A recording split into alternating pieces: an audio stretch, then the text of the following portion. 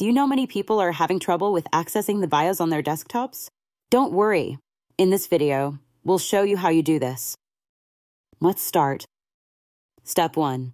Start computer. Start by turning on or restarting your HP ProDesk 600 G4 desktop. Step 2. Press ESC key. Quickly press the ESC key as soon as the monitor light turns green. Step 3.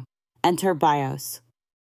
From the Startup menu, press the F10 key to enter the BIOS setup utility. Step 4. Navigate BIOS. Use the arrow keys to navigate through the various BIOS menus. Step 5. Save and exit. Once you have made changes, go to Main, select Save Changes and Exit, then Reboot. Now you know how to easily access the BIOS on your HP ProDesk 600 G4. Still need help? Visit our website for the complete manual. There you will also find questions and answers from other HP users. Did you find this video helpful? By subscribing, you help us continue to answer users' questions.